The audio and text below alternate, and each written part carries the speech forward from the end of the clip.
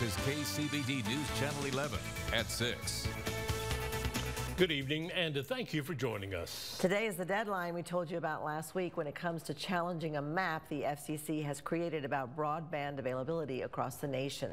And now Texas has published one as well to find out where it should send funding to get everyone connected. KCBD News Channel 11's Case Wilbanks has the update. I think when the Texas map comes out, it will be a little better. As we talked with the chair of the Governor's Broadband Council, Floyd County Judge Marty Lukey, about what the FCC put together, he told us Texas was designing its own broadband map.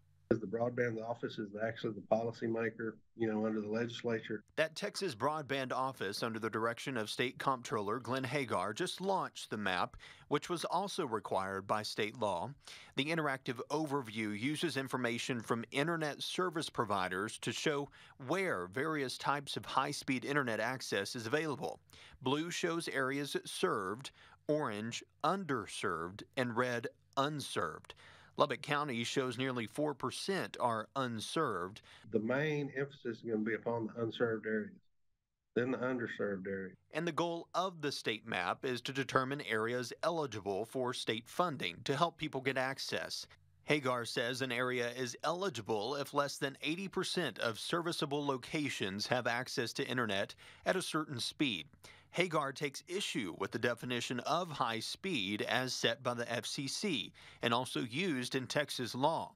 He says the Broadband Development Office believes those speeds are not sufficient to meet the needs of many communities, and that speed isn't everything. Reliability also matters. He also says the data in the map from internet service providers may not be accurate when compared to speed tests on the ground. He suspects flaws in this map as well as the FCC's, which right now were developed using a similar process. So he encourages everyone to engage with the office and take advantage of upcoming challenge opportunities. He also says the map will be regularly updated with additional information and data gathered by the office, which is, along with lawmakers, set to prioritize funding in the coming year. Case Wilbanks, KCBD News Channel 11.